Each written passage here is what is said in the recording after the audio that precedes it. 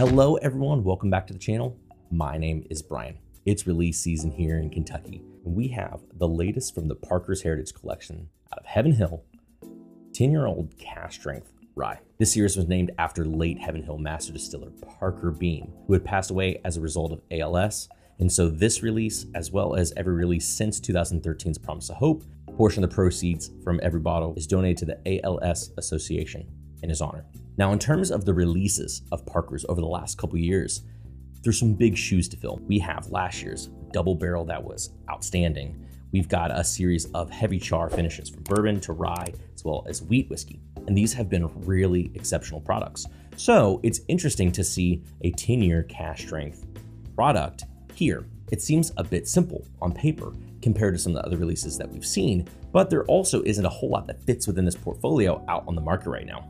What are we going to run into? Let's go ahead and find out. While I have you here, jump down below, give me a thumbs up, subscribe to the channel if you haven't.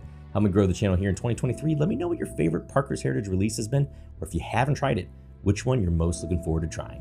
Let's dive right on into it. Again, this is 10 years old. Cask strength, 64.4%, so 128.8. 17th edition Parker's Heritage Collection, aged across 5 different rick houses and floors. Surprisingly, it seems kind of malty on the nose. Honestly, there's like a lot of chocolate mousse on the nose.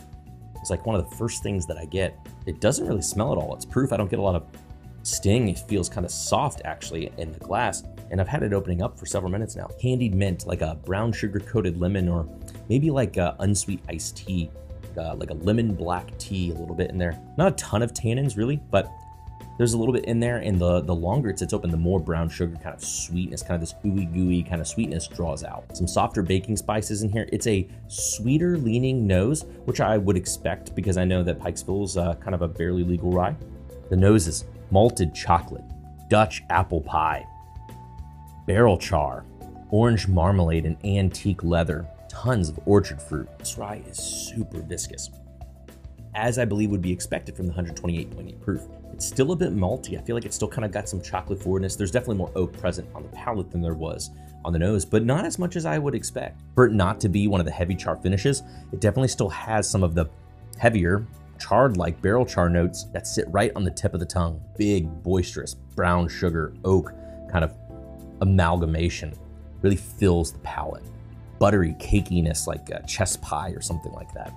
Candied, sugary orchard fruits kind of lingering on the tongue, kind of finishing with some of the pie crust, some dark fruits, plum-like notes, little strawberry-like notes, and really some elegant spices. Great sweetness. I feel like the more you kind of chew on a little bit, it fills the palate. You have some of this peachy nectar, melon-like sweetness come in. And I've noticed those before in MGP ryes, which this is not, but it's no less crushable finding those notes in here. The bigger the sip you take, the more rewarded you are. Huge waves of baking spice, they nip all around. Ginger, nutmeg, cinnamon, pepper a little bit, but maybe a little bit more white pepper. It's nuanced, it's subtle. It's not overly peppery.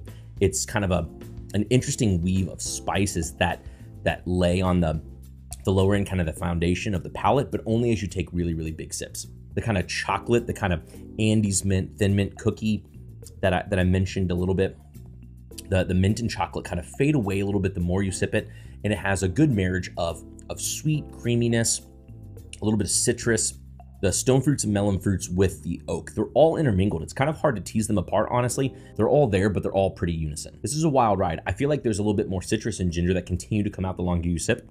Still candied, still get some good sugariness to it. It's very robust. I can't get over that. So while I don't think it necessarily has a ton of complexity, there are still a lot of facets to it. I should clarify, it doesn't continue to evolve necessarily and unlock more flavors, but there are still a lot of flavors there to unpack. They're just all happening all at the same time. It's like a good barbecue in the summer.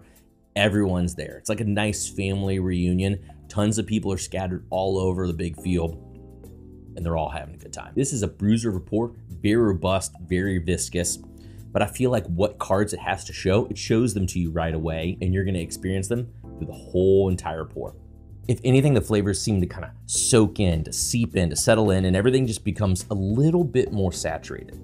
There's really just so much to sit with here that I feel like, again, while it doesn't have a lot to continue to unpack over time in regards to revealing flavor, it'll take you some time to sort through all the things that it has going on. There's just such a large amount of flavors kind of going on all simultaneously. For me, I think I'll be most curious to figure out if this opens up and how the flavors continue to change as it opens up, and if it draws out some more oak. Personally speaking, 10 years old, I think I kind of wish that it had a little bit more oaky presence to it, although I know that's not everyone's profile.